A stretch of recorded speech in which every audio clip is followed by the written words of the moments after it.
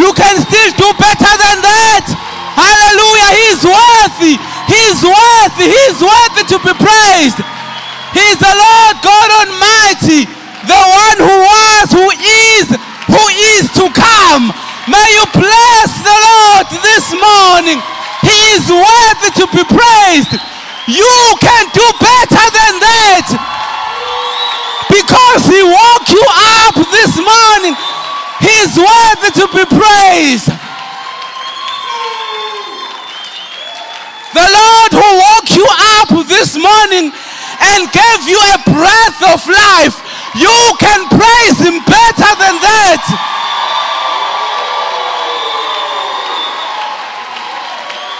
The Lord who protects you and guides you, you can do better than that.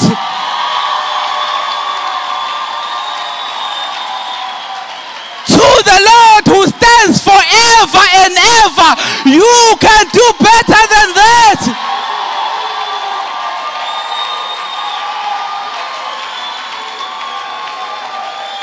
To the one who rose Jesus from the dead and assures us of our own salvation and resurrection, you can do better than that. Hallelujah, hallelujah, hallelujah, hallelujah, hallelujah.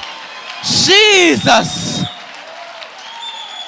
We need to know when we worship him, who we worship him. You can't clap your hands like you are clapping for Philani. For the last time, praise the Lord. Yes.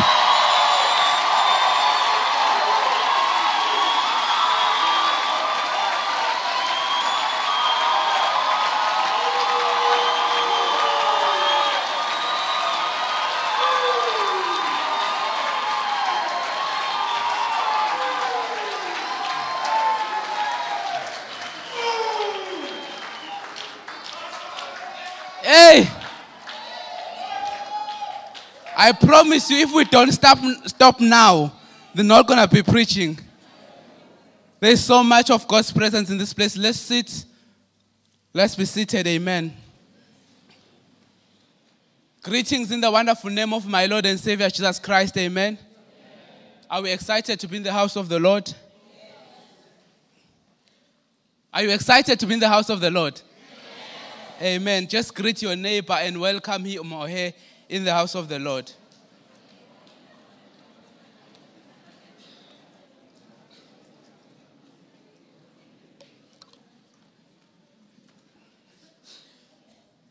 I just want to take this time to thank God for this wonderful opportunity that I have this morning to minister the word of the Lord. Amen. And I was praying and I was saying to the Lord, it's amazing how, Lord, you've got a history of using imperfect people. Amen. If any one of us were to come here and preach from a place of perfection, none of us will qualify. Amen. So that's why you'll hear me when I preach. I usually will not say you, but I include myself in that because I'm no better. But God is just is speaking to me as he speaks to you as well. Amen. Hallelujah. So I thought I should just say that in the beginning, but also I just want to say thank you so much to Mom and Dad for entrusting us with such a huge responsibility and just for being there for all of us as our parents and praying for us and making sure that they bring us in the ways of the Lord. Will you just clap your hands and thank him? Amen.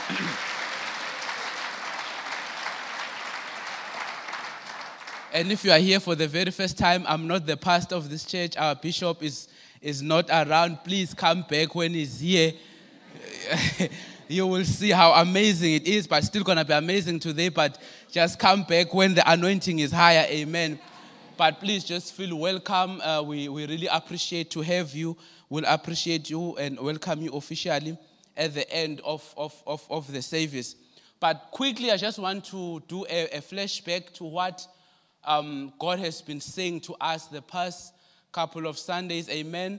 I was telling the saints in the morning that I apologize in the beginning that maybe I might disappoint you because I won't come with anything new, but I'll just be building upon what we are already learning as a church. Amen.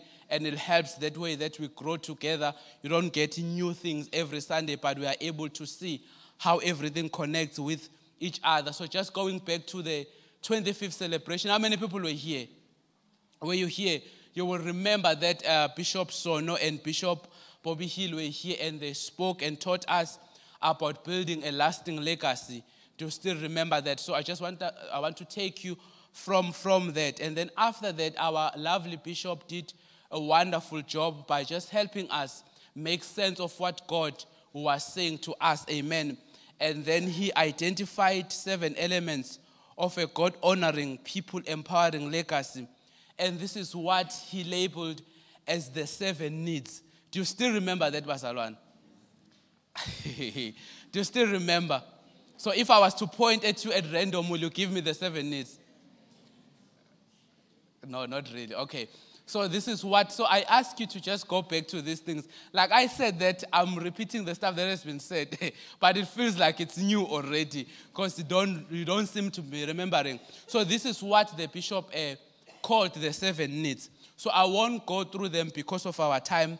But after that, the Sundays that came after that, the 3 Sundays, firstly, the bishop spoke to us about the effective Christian walk.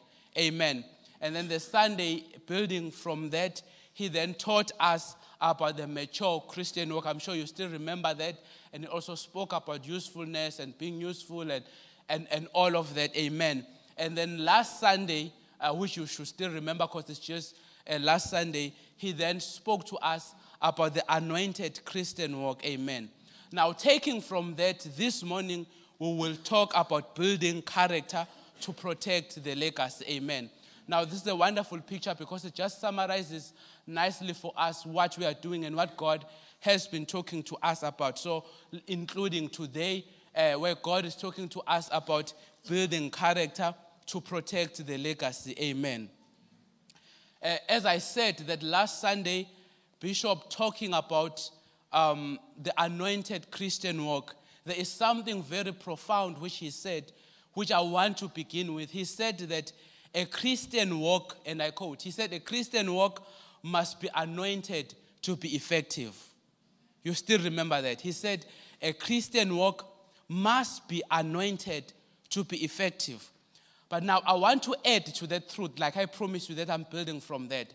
I want to add to that and say, even though a Christian walk must be anointed to be effective, the anointing can never protect your character. It is your character that will protect your anointing.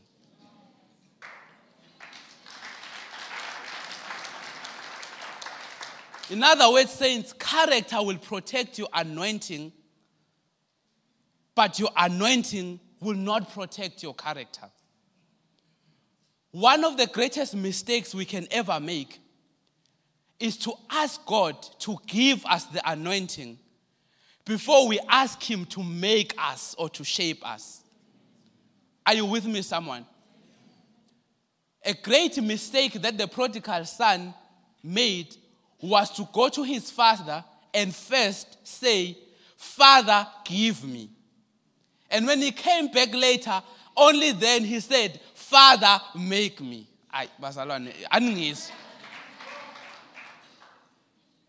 The prodigal son started with what he should have ended with and ended with what he should have started with. He said, Father, give me. Only later on, he said, Father, make me. It is very dangerous to be given before you are made. If you are given before you are made, you will make a big mess of that which you are given. Can I repeat that for someone? If you are given before you are made, you will make a big mess of that which you are given. A big mess. In Afrikaans, they call it a groot gemors.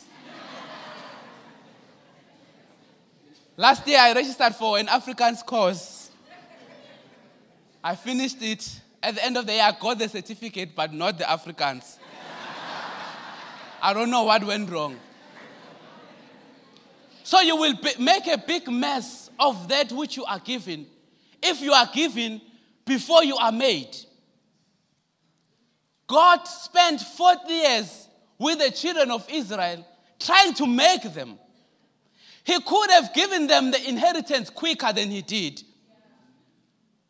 But it ended up delaying because he was still trying to make them. He could not give them before he could make them.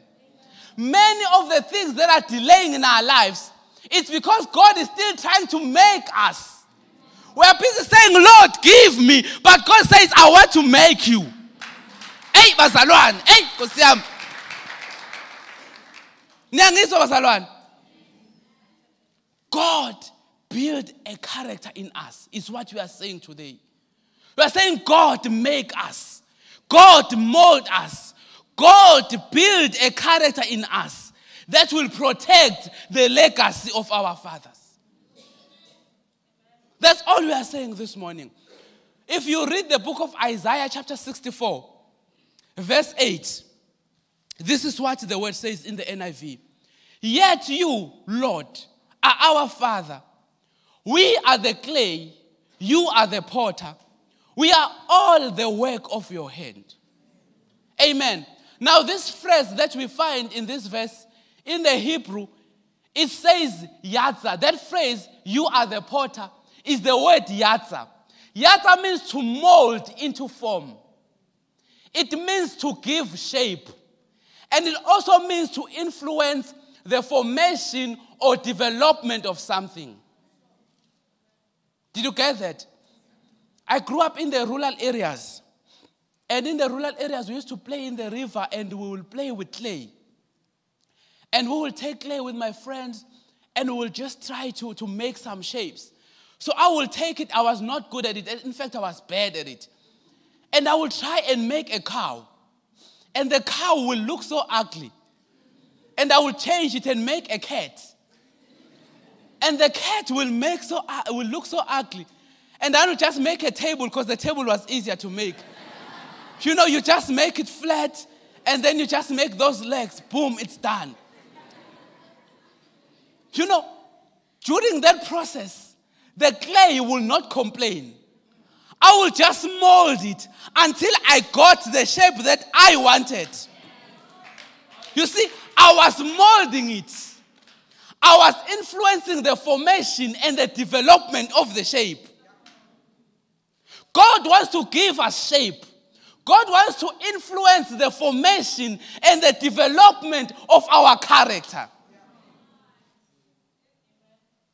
I am saying God wants to mold us. He wants to shape us. He wants to develop the character in us. A character that is capable of sustaining or protecting the legacy of our fathers. So God is saying, I want to make you. And this morning we want to come before God and say, yes, Lord, we have spoken to us about the legacy, but we are availing ourselves. We are saying, Lord, make us. Because if God can make us, God can give us. So the question that we are answering this morning is, what are the character traits required to protect the legacy? Did you get that? What are the character traits required to protect the legacy? I will read for us from 2 Chronicles chapter 12, verse 1 to 14. I will read from the NIV translation, and I will skip some of the verses. But I ask you, when you get home, please just read the whole chapter. Amen. I will start from verse 1, and it says, after Rehoboam's position as king was established and he had become strong, he and all Israel with him abandoned the law of the Lord. Because they had been unfaithful to the Lord, Shishak, king of Egypt, attacked Jerusalem in the 5th year of King Rehoboam.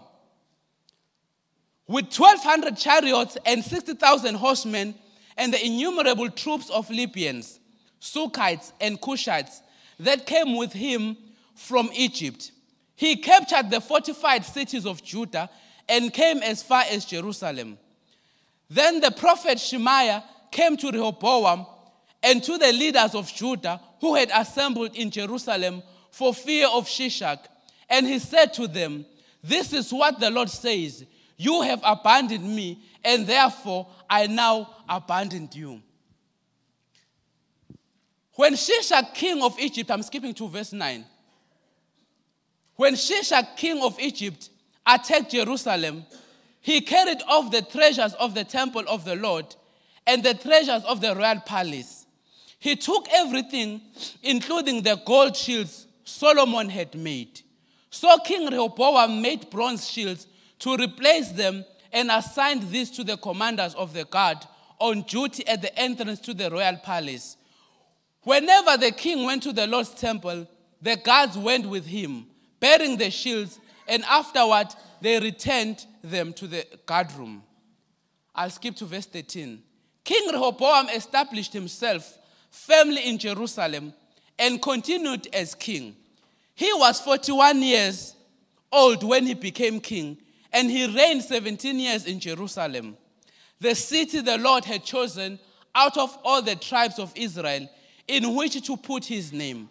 His mother's name was Ramah. She was an Ammonite. He did evil because he had not set his heart on seeking the Lord. Amen. Now, just a very quick background to this portion of scripture that we just read. Earlier on, God appeared. Are you with me, Bazalwan? God appeared to David, and he said to him, "You will not build a temple for me because your hands are filled with blood." So it was his son Solomon who built the temple. So earlier on in the chapters, we see Solomon building the temple and dedicating it to the Lord. Amen. Now in chapter 9, which is few chapters from where we read today, what happens there is that Solomon died, right? But before he died, the Bible tells us that he made 200 shields of gold. Now, these 200 shields of gold were for public viewing. So people could see them, and every time they saw these shields of gold, they remembered that the glory of the Lord was upon them. So these 200 shields of gold were representative of the glory of the Lord among his people. But when Solomon died, Rehoboam took over after him. Now the Bible says in chapter 11, initially he walks in the ways of his fathers until his kingdom was established. This is where we get the portion of scripture that we read. Now we started from verse 1, and the Bible said, after Rehoboam's position as king was established and he had become strong, he and all Israel with him abandoned the ways of the Lord. So when he became successful, that is when he abandoned the Lord. So does success destroy character? Not really. It is not because success destroys character. Success just exposes who you really are.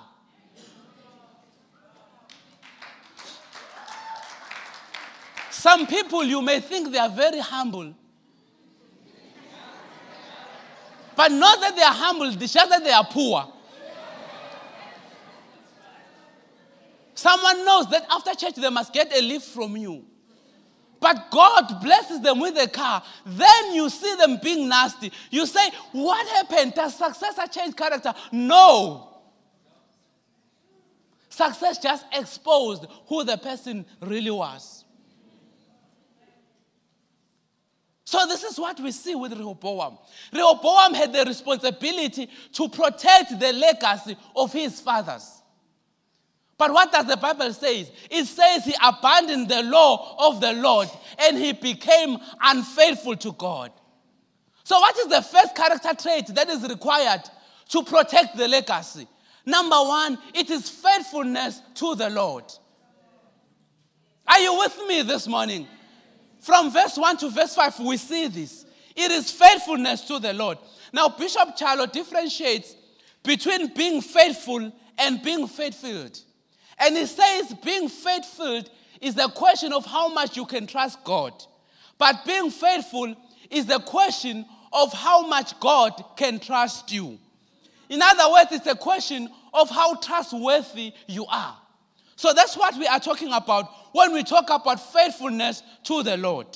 So because of Rehoboam's unfaithfulness, the Bible shows us that the enemy found his way to Jerusalem.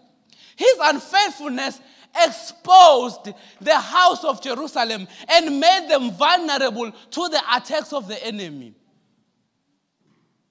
Are you with me, Bazalwan? So the enemy is after our peace. The enemy is after our joy. The enemy is after our finances. The enemy is after our testimony. But he can't get through it because of our faithfulness. Faithfulness to God is our fortification. In other words, it prevents the enemy from robbing us. Our lives, Bazalwane, are fortified because of our faithfulness to God. But did you see what happened in verse 4? The Bible shows us in verse 4 that even the fortified cities of Judah were captured. In South Africa, this word capture is very famous. Because of some people who became unfaithful, the country got captured. We will not go that route. So this means that unfaithfulness destroys our fortification. It creates a pathway for the enemy to have access to our lives because of being unfaithful. Whatever our fathers hand over to us will never be safe if we fail to be faithful to God. Did you get that? Did you get that? Whatever our fathers hand over to us will never be safe if we do not learn to be faithful to God. So the first character trait needed is faithfulness to God. But you can never be faithful in any relationship without being set apart. So faithfulness to God begins with being set apart. And being set apart refers to holiness, as we have been taught in this church. Amen. Ephesians 5 verse 27 shows us that Jesus is returning for a holy bride. Hey, Bazalwan. Ephesians 5 does not talk about an organized bride. Doesn't talk about an organized church. But being organized is good though. It doesn't talk about a relevant church. But being relevant is good. It doesn't talk about all the other things which are good. But what Jesus is really returning for is a holy bride. Are you with me? So holiness is the predominant quality for the bride of Christ. He is coming back for the holy church. I'm going to say this until you say amen. Jesus is returning for a holy church. Amen. Jesus is returning for a holy church. Amen. Amen. So to protect the legacy, we need faithfulness to the Lord. Amen. We need to be faithful to the Lord. The second thing, what are the character traits needed to protect the legacy? Number 2, being legacy-minded. Amen. Being legacy-minded. This we see in verse 10. Now when I say being legacy-minded, this refers to understanding the true value of legacy. Do you get me, Bazalwan? When I say being legacy-minded, I mean understanding the true value of legacy. Now what we see in verse 10 is that Rehoboam replaced the gold shields with bronze. His father built with gold, but he replaced gold with bronze. Bronze does look similar to gold, but they are not the same things. Bronze and gold are two different things. They may look almost similar, but they are two different things. Bronze is an alloy. It is a combination of copper and other materials, which means it is not pure. Bronze turns dark brown in the presence of an acid. Bronze is less dense. Bronze is cheaper. Bronze tarnishes. Bronze is not gold. So why was Rehoboam okay with replacing gold with bronze? Where our fathers have built with gold, will we come and replace the gold with bronze?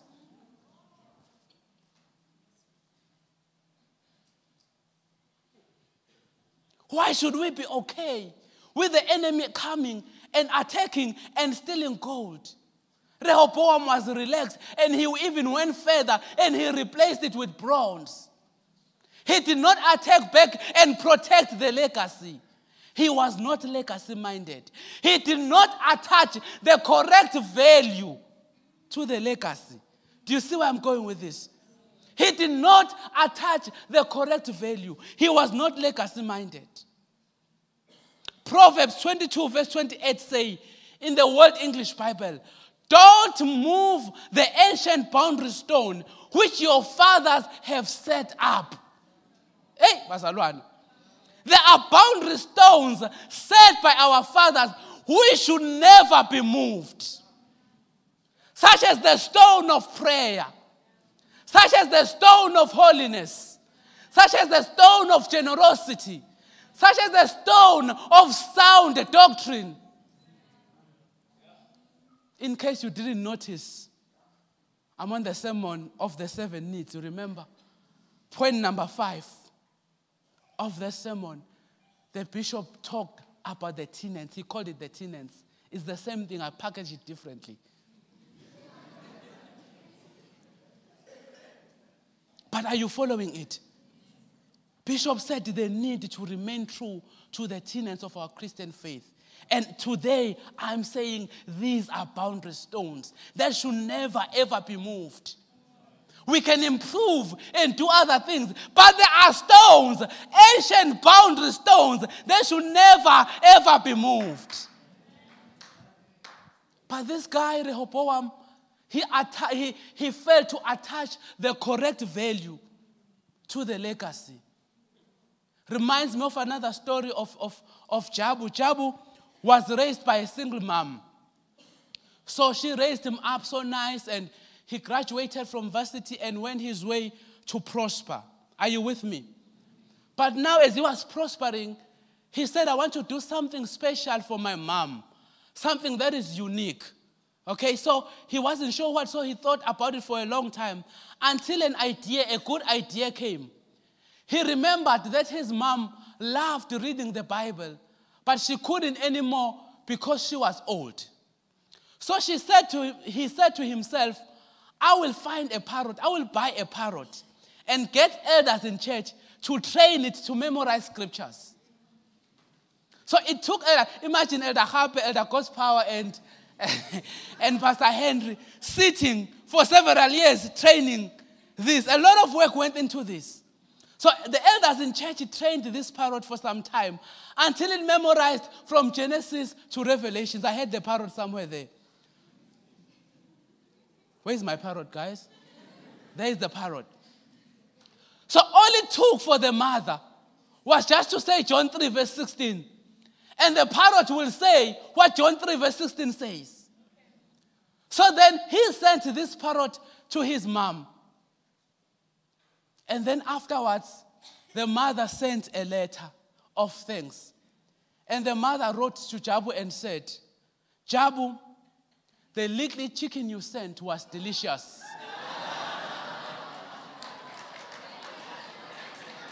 Meaning she ate it.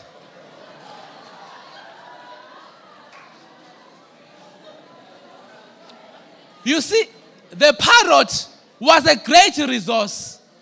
But the mother failed to attach the correct value to the parrot. Therefore, she killed and ate it. And I'm saying to us this morning, there is danger when we fail to attach the correct value to the legacy. I don't know if someone is hearing me this morning.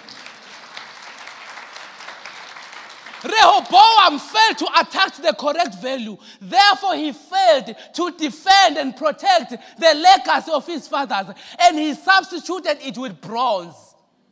Hey, Kosiam. Something very sad happens in the book of 2 Kings chapter 6. If you read that chapter, we will not read there. Something very strange happens there.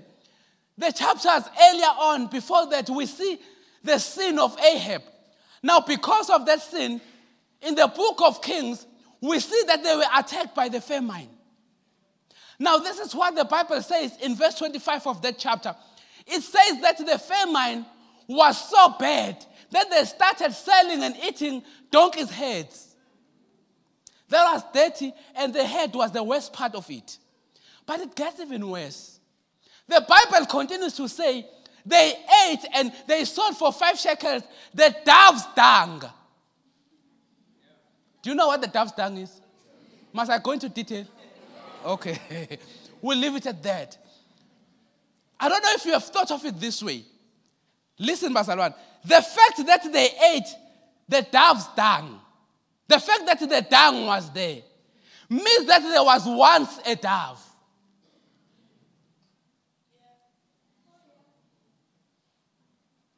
Every time they picked the dung, they remembered that there was once a dove.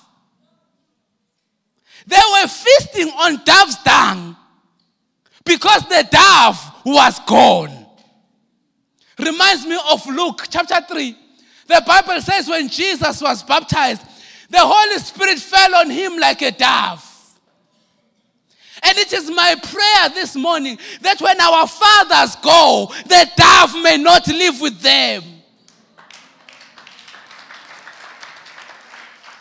There are churches today who are already feasting on the dove's dung because the dove is gone.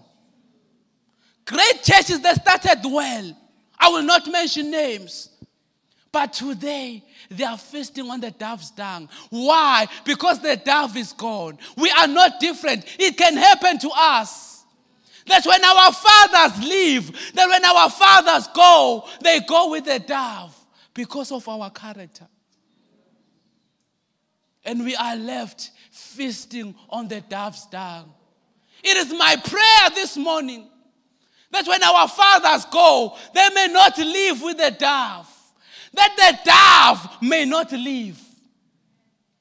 Is someone hearing me from the Spirit this morning? Hallelujah. When we substitute the gold with bronze, the dove will live. Let us be legacy-minded and protect the gold shields. Let us be legacy-minded and make sure that we do not move the boundary stones of old. What are the character traits needed to protect the legacy? Point number 3, honoring the Lord more than the people. Honoring the Lord more than the people. This we see from verse 10 to verse 11, where the Bible said, so King Rehoboam made bronze shields to replace them and assigned these to the commanders of the guard on duty at the entrance to the royal palace. Verse 11 says, whenever the king went to the Lord's temple, the guards went with him, bearing the shields, and afterward they returned them to the guard room. Did you see that? After Rehoboam substituted the shields of gold with bronze, what he did was he locked them up and made sure that they were secure. Remember what I said earlier on. These were representative of the glory of God. So every time the people will see that they are gone, they will remember that the glory of the Lord is no longer here. So he cared more. I wish you could hear this. Rehoboam cared more about what people thought than what God really thought. The gold of sheaths were gone, but all what he cared about was for people not to look at the bronze and realize that something is different. I have a better example for you. The example of Saul. In 1 Samuel chapter 15, please read it when you get home. You know what happens there? God rejected Saul. And when you read verse 30, you see there, when the prophet Samuel was breaking the news that God has rejected you, you know what he says? He says, please still come with me and worship with me so that the people may get the impression that God is still with me. So Saul cared more about what people thought than about God rejecting him. It's like he's saying, I hear that. It's fine that God has rejected me. But come, let's give an impression to people that God is still there. If people are okay, I'm okay. If what people think of me is okay, I'm okay. You know why? He cared more about his reputation than his character.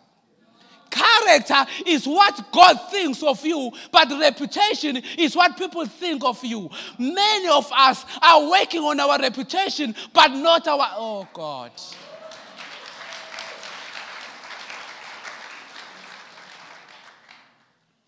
These are the days where we're starting to honor men more than we honor God. You remember what Bishop Tutu said? He said, I will not worship a God who is homophobic. And he started saying things like that. And you know what happened? The media and the newspapers, they labeled him as the moral conscience of the nation. So they were celebrating him, saying, this is a good man. He's a different man. You know why? Because he was saying what people like to hear. And I was telling Abbas this morning that as I was praying, I think it was 3 weeks ago, then the Holy Spirit started telling me that we have entered a time where the people who will get higher platform in society, people who will be asked during the national celebrations, maybe an ANC conference or whatever, people who will stand there and pray are people who are loved by people, are people who say things that resonate with people, are people who are politically correct. So we have a choice to choose. We have a choice to make as this generation. Are we choosing to honor men? Are we choosing to please men? Because it's going to be very tempting. You will get the best platforms because what you are saying is good. Because what you are saying is politically correct. Because what you are saying is nursing the feelings of the society. So we have to make a decision now. Will we honor God or we will honor men? But this is the problem that we see with Saul. He was more concerned with what people thought of him, not what the Lord thought of him.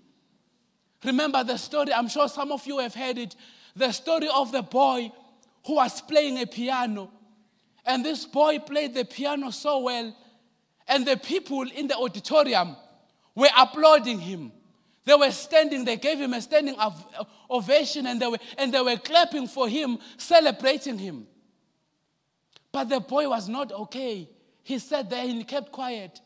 And the man next to him said, but why are you not happy? Can't you see that everyone, all the people are celebrating you? He said, no. Do you see that one man sitting up there in the auditorium? He is sitting down and he is not applauding. And then this man said, but why do you care? With one old man, he's probably deaf. He didn't hear how good you were. And the young boy said, no, you don't understand. That man is the author of this song. And the same man is the one who was my teacher.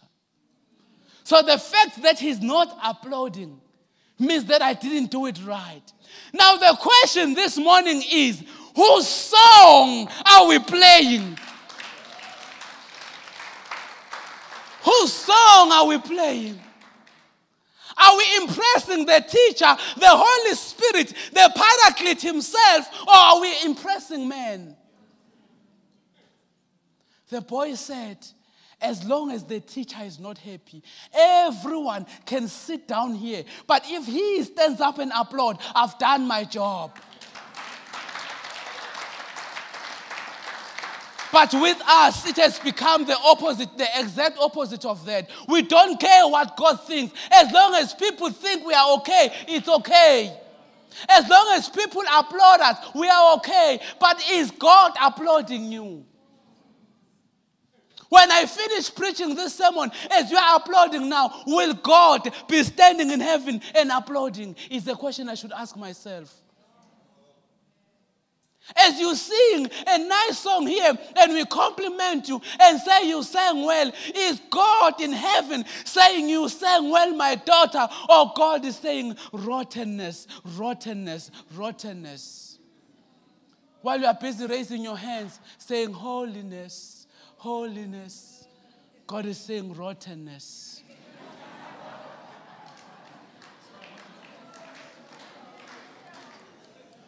And we will stand and we'll applaud you, saying that girl sang so well this morning. It was so good. But God said, hey, I miss worship. And God said, I just miss worship. I just wish someone can give me worship. Because you see, great voices are actually good. I'm in support of that because I don't have that. So, I love people with great voices. And I believe that God loves them too, but God looks beyond the voice. And God looks at the heart. A heart is what worships God, not the voice. Oh my God. What are the character traits needed to protect the legacy? Number one, I said faithfulness to the Lord. Number two, I said being legacy-minded. Number three, I said honoring the Lord more than the people. Number four, which is number last, a heart set on seeking God. A heart set on seeking God. This is what we see in verse 14. You remember verse 14? Verse 14 said, he did evil because he had not set his heart on seeking the Lord. So if your heart is not set on seeking the Lord, it will be set on seeking other things. A life of sin is usually as a result of a heart that is not set on the Lord. Are you with me, Bazalwan? It is very easy to be a minister in the house of the Lord without being a minister to the Lord. You didn't hear that. We need to be ministers to God first before we are ministers of God. Can I say that again for someone here? We need to minister to Him more than we minister for Him. As you come and usher in this house, that is ministering for God. But are you ministering to Him in your closet? When you are sitting down there praying and sing the Lord and coming to church with the power of the Holy Ghost and stand by a door and a man who is coming from deep in the ocean coming to spread the spirit of fornication, as you grab his head in the door, he falls down. Because you are not just an usher in the church. We need to deal with that mentality that I'm just an usher in the church, only Bo Angela and them who sing in front. No, all of us. As you stand and usher at the door, as you welcome him, and the power of God just gets hold of him, and it throws him down, and the demon comes out. By the time Papa Ome comes, you tell him you are late, Papa.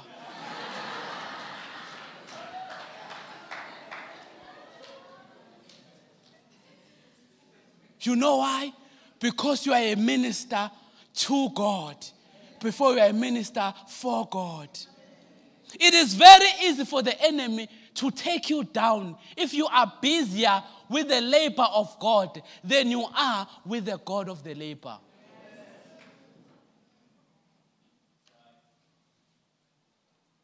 Serving in the house of the Lord is good. Please don't misinterpret what I'm saying. Serving in the house of the Lord is, in fact, you should feel bad if you just sit and don't do anything. We need more people in the cleaning team, more people in that team, and more people in that team. So you cannot sit. You have to serve. But when service becomes more important than the relationship with God, there is a problem. That's all I'm trying to say. Amen. You know, when David came and saw Goliath, the enemy, busy insulting God, and that was said. Busy inciting God and the people of God. And they were all scared. And he found it strange. And he was honest. It really confused him. It really did. He's like, but why are they scared? Why are they allowing him to insult God this way? And Saul exaggerated the power. And listen to that. Saul exaggerated the power of the enemy. He says, no, this one has been fighting since he was young. But you know what? There is something that happened in privacy where the king was not there, where the newspapers was not there, where the media was not there, when he was alone in private.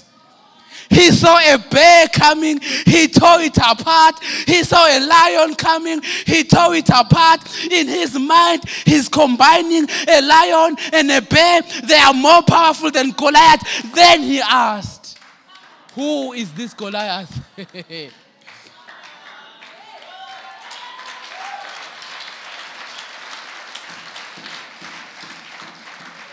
He was really confused. Why are they shaking? You see, there are times when we are shaking about issues and someone else is saying, why? Because there is something they know about God which you don't know yet. That is why they are not easily moved. That is why they are not easily shaken. That is the nature of the people who own a private space. That was the issue with David. Because he had a private space. There are things. So now he was taking from what he saw God doing in. What have you seen God doing in private? He was taking now from what he had seen God doing in private. He got celebrated for what he practiced in private. He got celebrated in public for what he practiced in private. Are you with me, Bazalwane? What do you do in your private space when no one sees you? Bazalwane, Bazalwane, Bazalwane, Bazalwane. Bazalwane means saints. By the way, someone asked me, what does that thing mean that you always say? It means saints. We cannot get by just by the prayers that we make in church. Because when we make prayers in church, it's like washing hands. You know, when you clean yourself, washing hands before you eat, that is cleaning yourself, right? But your body or your hands, only your hands are exposed to the water. So you wash your hands. But when you go to the shower, that is also still cleaning yourself. But the difference now is that in the shower, you are fully exposed to the water. You take off everything. You actually close the door. It's your private space. And your body is exposed. And the water is getting every part of your body. You cannot get by only by washing hands. As I said in the morning, some people think they can get by just by washing hands. That's why they... You know the rest of the word, right? You will stink. You need time where you go in a private space and you say, I am showering now. Every part of my body is exposed to the water.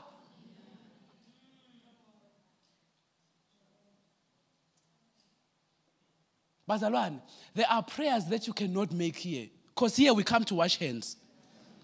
So there are prayers. You know, I was saying in the morning, I sit just behind the bishop and Mama Bishop. There are prayers that if I start making, they will keep quiet and say, this boy is never preaching again in this church.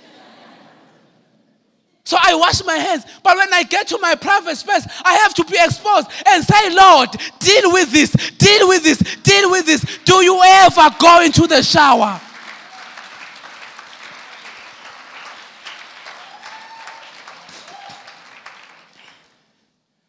Looks like what happened to us in the morning service is happening now. We're going to have to skip some things here.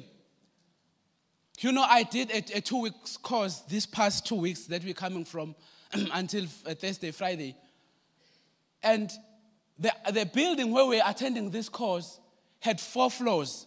So the first floor, there are people who are attending there. but it was also a floor where we were having refreshments and we socialized, and all of us had access to that place. But as you go up to the 4th floor, where my class was, fewer people got there. But one thing I noticed is that on the 1st floor, the bathrooms were dirty. The ladies tried cleaning them, but because we kept on going, they were dirty. But on the 4th floor, since there were fewer people, the toilets were clean. So that's where I kept on going. But something else I noticed there is that there were nice offices where you can see opportunities, you can talk to people there. They tell you about overseas opportunities. There was a globe of the world and everything that was nice I experienced there. But now when we're filling the forms, talking about our experiences, there are people who had only been to the 1st floor. All that they spoke about were dirty toilets. But I was speaking about clean toilets. I was talking about opportunities to go overseas. And they are saying, what are you talking about? But we're in the same building. You know why? Because I went to the 4th floor and they remained in the 1st floor.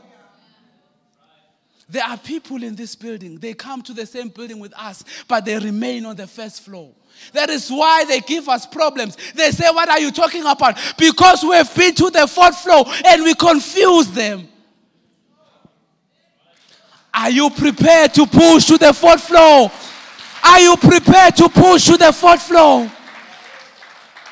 This is what God is saying to us. He says, seek me. Have a heart that is set on seeking me. Push to the 4th floor. You will see other dimensions that no one else saw because you cared to push to the 4th floor.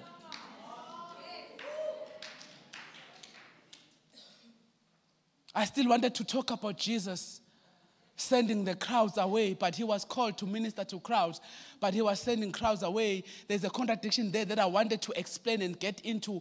It's exciting, but because of time, I won't. But all the young people on the 27th who will get into this. On the 27th, we'll get into this. Can I hear the young people on the 27th? If you are older than 30, please don't come. But everyone to the age of 30, please come. Because this is wonderful. Amen. I still wanted to teach you about preservation. Because what happens in the book of Exodus, we see manna melting when it's kept overnight. And also if it's exposed to the sun, we see it melting. But God says, keep it for generations to come. I want us to get to that. We'll leave that one for camp.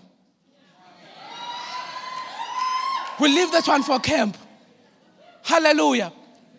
But I want to talk about fresh milk before I close. You know, in our house, we buy fresh milk in cartons.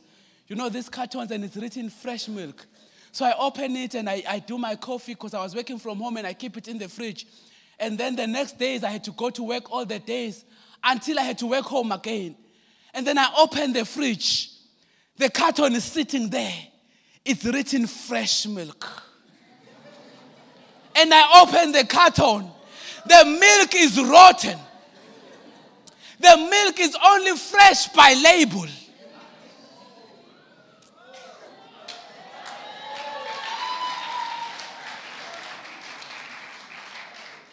Some of us are just Christians by labels. It's written Christian, but it's rotten. Fresh milk, but it's rotten milk.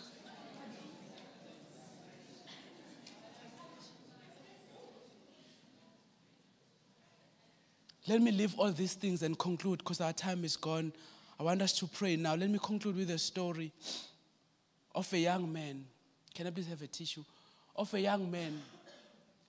Now this young man climbed the podium. Thank you so much, Papa. This young man climbed the podium and he recited Psalms 23. The Lord is my shepherd, I shall not want. And he went on, you know how it continues to go. But this young man was so articulate. He was so precise. He knew when to raise his voice and when to lower it. He was just so good. Such that when he finished reciting the psalm, everyone was standing, clapping their hands. And once he was done, an old man stood up. And he also went to the podium. And he recited the same psalm. The Lord is my shepherd. But his voice was not so good. He was not so eloquent. He was not so articulate. He didn't know where to raise his voice and to lower it. But he carried on until he finished the psalm. But when he got to the end of the psalm, this time around people were not clapping, but people were on their knees. Some were crying, some were repenting, some were praying. It was a mess in the house. After the service, the young man went to the old man. He said, I was more eloquent than you were. I recited it so perfect. But how come when you did it, everyone went on their knees? The old man looked at the young man. He said, the difference between me and you is that you know the psalm, the Lord is my shepherd, but I know the shepherd.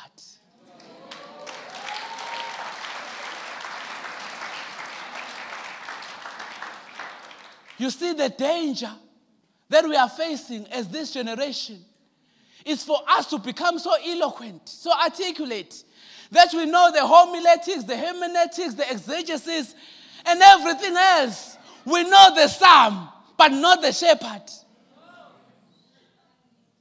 We know how to pitch the voice, to preach a proper sermon, to serve and to do everything. But the question is, now that you know the psalm, do you know the shepherd? Do you know the shepherd? And God is saying to us this morning as we pray that I want you to know both the psalm, but more so the shepherd. Yes, be articulate. Yes, know how to do these things and do them well, but know the shepherd. I want you to know the shepherd. And this is what God is calling us into, saying, my people, seek my face. Spend time in my presence. Have your closet where you pray and seek my face. If you do so, you will protect the legacy of your fathers. I want us to stand on our feet. And I don't know what the Holy Spirit has laid in your heart, but I want us just to start praying. Just pray to the Lord right now. Just raise your voice unto the Lord and begin to pray.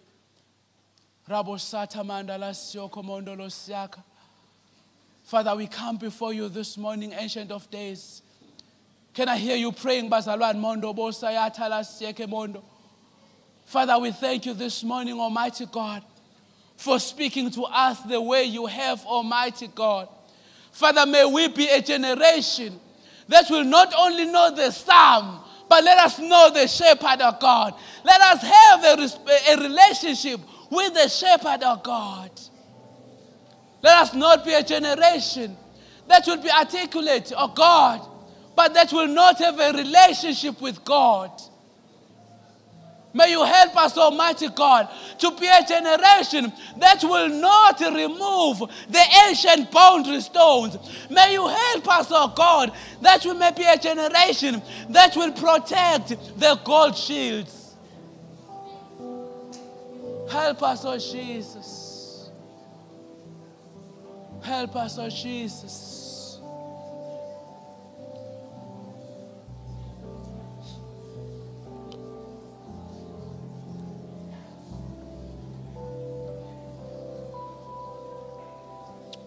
Roko sata mandala sioko mondolo seke.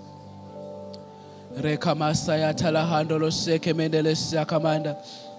Ribroko sata mandala seke mendele sika. Raka sata mandala hatolo siaka mandala seka. Ribraka sata mandala seke mendele sika. Raka sata mandala seke mandala siaka. Reba sata mandala sioko mondolo siaka. Reka sata mandala seke mandala sika. In the name of Jesus. While we are praying, as we'll continue praying, for 5 more minutes we'll continue praying. But if you are in this place, as we talk about the shepherd, maybe you are here, you are saying, my brother, I have not made the first decision which is to come into contact with the shepherd. Maybe you are here in this house, listening to the sound of my voice, and you are saying, my brother, I have not made Jesus to be the Lord and the Savior of my life. I want to tell you this morning that the shepherd himself is here. The shepherd is ready to welcome you in his arms. If you are saying, my brother, I want this opportunity so that you may pray for me and help me to accept Jesus as the Lord and the Savior of my life. If you are here, just shoot that hand up so that I can see you and pray with you. If you want to accept Jesus as your Lord and Savior, the ushers will help me to look around. If you are here, just raise that hand. I want to see that hand and I will pray with you.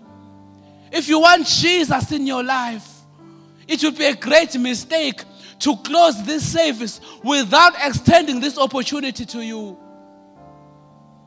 I'll just give you an extra minute. If you are here, I will pray with you. Just raise that hand. If I see that hand, I will pray with you. If you're saying, my brother, I want this Jesus. If you're saying, my brother, I want this shepherd, just raise that hand and I will pray with you.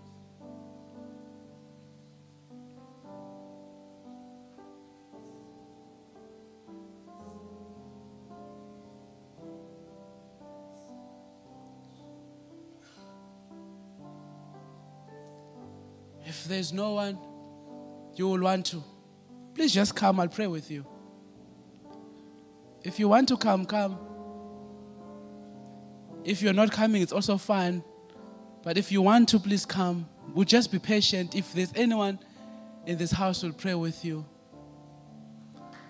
Please just clap hands for her.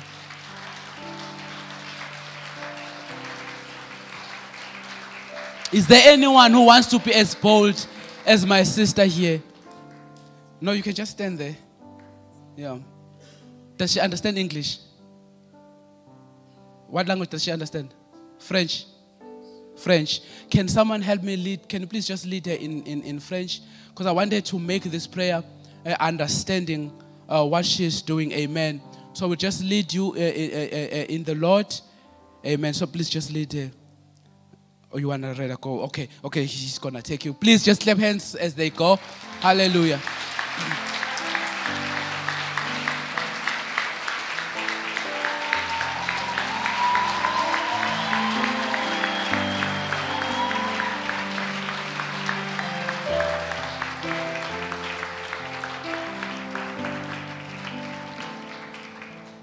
Hallelujah. Let's just be seated for a minute.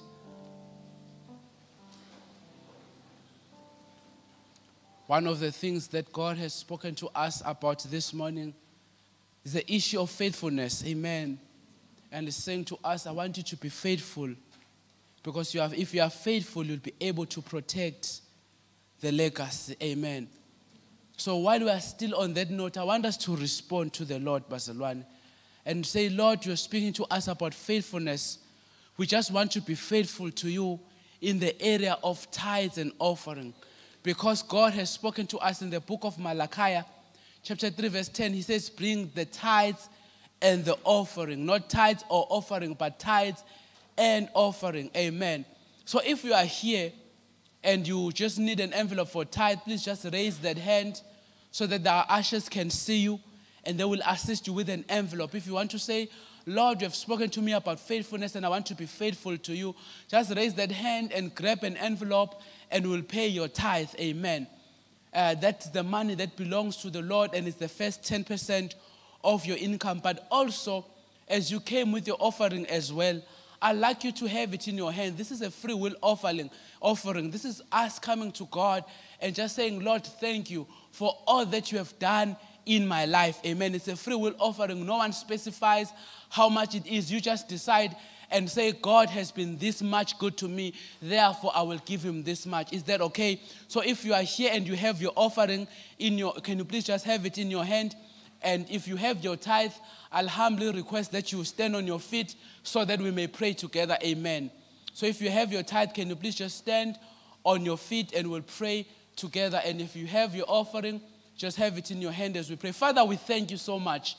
You are such a faithful God. You are faithful to us, Almighty God. You cannot ask us to be faithful if you yourself are not faithful. You have proven yourself, oh God, that you are such a faithful God. And we want to thank you so much, oh God, for your faithfulness. Here are your people, oh God, as they are tithing, Father. Some of them are doing it out of a great need. They don't know how to do this and that, but they are choosing this morning to trust you. May you surprise them. As you have said in your word, you said, test me in this and see if I'll not open the floodgates of heaven and pour out a blessing which will have no room enough to contain it. Father, I pray that you may bless your children as they give this morning. In Jesus' mighty name, amen. Let us come and give, Bazalwane. Tell umoya oyingcwele phezu kwaba